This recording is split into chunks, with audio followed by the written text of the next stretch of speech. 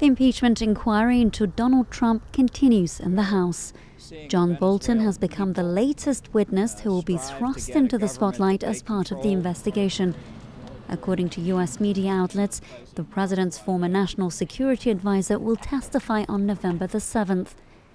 Now, earlier on Wednesday, investigators heard from two more witnesses behind closed doors. There were Catherine Croft and Christopher Anderson, Ukraine specialists at the State Department, and their opening statements reportedly criticized Trump's posture towards Kiev. Ukrainian officials, for their part, have said they will not testify in the inquiry because they don't want to get involved in the internal affairs of another country. All this toing and froing as part of a probe into whether Trump should be impeached over his request to his Ukrainian counterpart to investigate a domestic political rival. That's former Vice President Joe Biden. Also on Wednesday, the House debated a resolution that establishes the procedures for public hearings. They will be voting on the measure on Thursday.